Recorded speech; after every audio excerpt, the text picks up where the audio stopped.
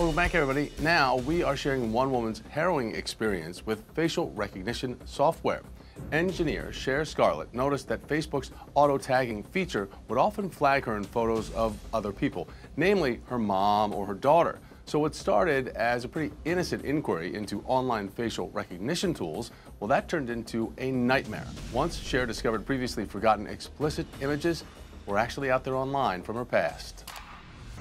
I didn't know that I had really been the victim of a crime. Earlier this year, former Apple software engineer Cher Scarlett decided to check out PimEyes. It's a facial recognition website designed to help people figure out what photos of themselves are on the internet. Plans start at just $29.99 a month.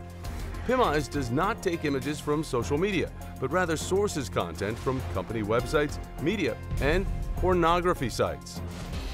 The last resource is included to help users determine if explicit images of themselves are being shared online without their consent, otherwise known as revenge porn. So I go to PimEyes, which is, supposedly the best of the best at finding all images, super creepy based on all of these articles about it.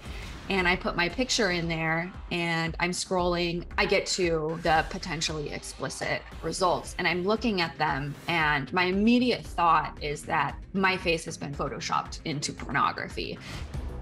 But that wasn't the case. The images Cher was looking at were still frames from a pornography audition she went on in 2005, when she was just 19 years old. She had no recollection of what transpired that day, having repressed the traumatic events, but seeing the images triggered her memory.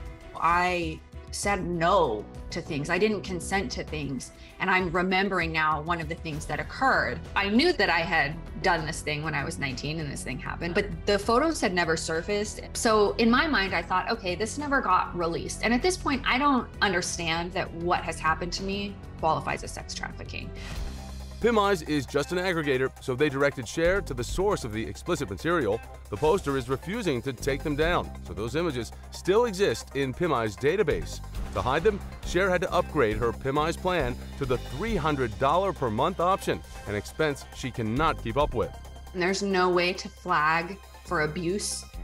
The only thing there is to pay to hide them, which I was doing, but I can't afford that. There's literally nothing I can do unless I pay $300 a month, which is extortion.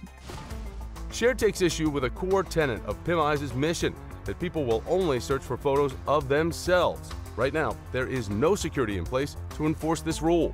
I think that you should have to opt in. I mean, they're basically relying on the Good Samaritan, the fact that I don't want to search for anybody else. I'm only going to search for myself. Like, you're not enforcing that. Enforce it. Make me prove that I'm myself before I pay to search for myself. PimEyes says it's updating its website to make opting out of search results easier.